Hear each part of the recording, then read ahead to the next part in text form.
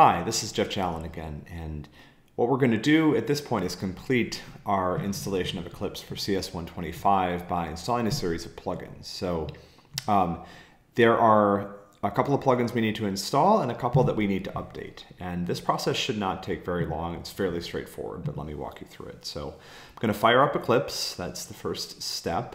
The workspace that you choose doesn't matter here.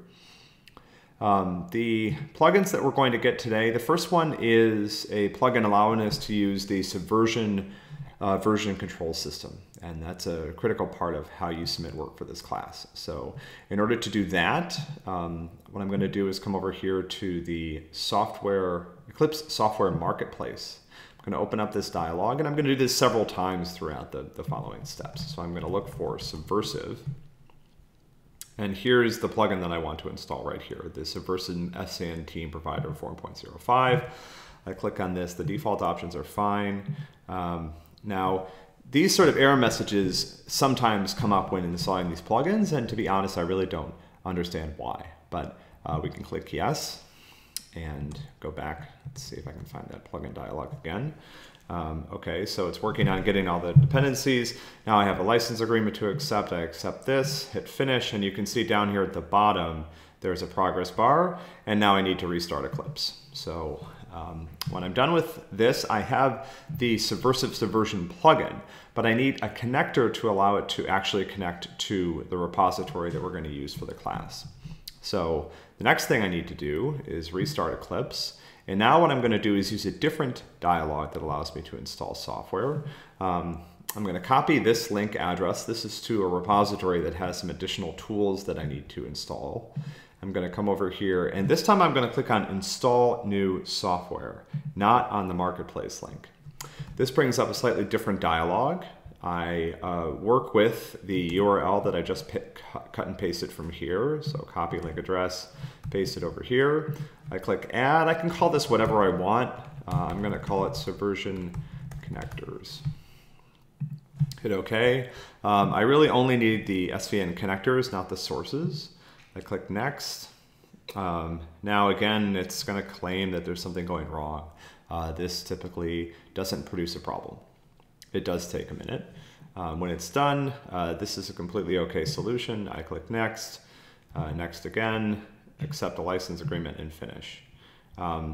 This is not the first time we're going to see this warning about installing unsigned content. That is also okay. So I click Install, and off we go. And now I'm going to restart Eclipse for the second time. Now we're done installing the Subversion plugins. The next plugin that we're going to install is intended to allow you to write readable and maintainable code.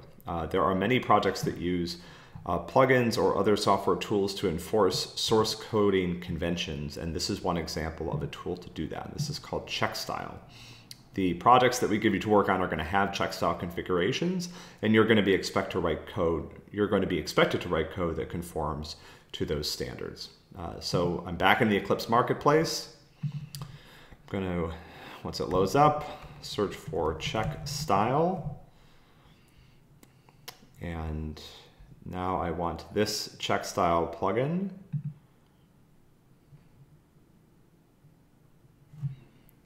Once again, I'm going to accept the terms of the license agreement and click Finish. And I see the same warning about installing unsigned content. That's okay. And then the dialog will finish here, and I can restart Eclipse again. All right, on to plugin number 3. So the third plugin we're going to install is called TestNG. This is a plugin that allows us to write effective tests. And again, writing good tests for your code is a really critical part of software development. This is a plugin that's going to allow you to do that, and it's also going to allow us to test your code. So I come back to the Eclipse Marketplace tab, open this up again, look for TestNG, click Install. It's going to resolve features. This takes a minute.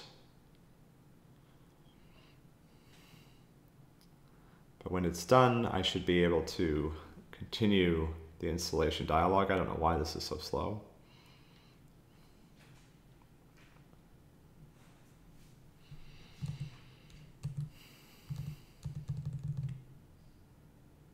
awkward silence while we wait for the TestNG plugin to finish resolving all of its dependencies. Here we go. All I really need is the TestNG portion. I don't need the Maven integration, but you can install that if you want. It doesn't hurt. Another license agreement to accept, and more unsigned content to accept. And once this is done, I get to restart Eclipse again. I think that's the 4th time. All right. The last plugin only needs to be updated. So Gradle comes installed with Eclipse, but the version of Gradle that Eclipse comes with is a little bit out of date. So we want to make sure that we update it so it works with the tools that we're using. So let's go back to Eclipse. Let's close this. We're going to go over to Help, Install. Now we go back to the Marketplace, excuse me. So I go back to the Marketplace. And this time I do something a little bit different. So I'm going to look up Build Ship. That's the name for the Gradle plugin.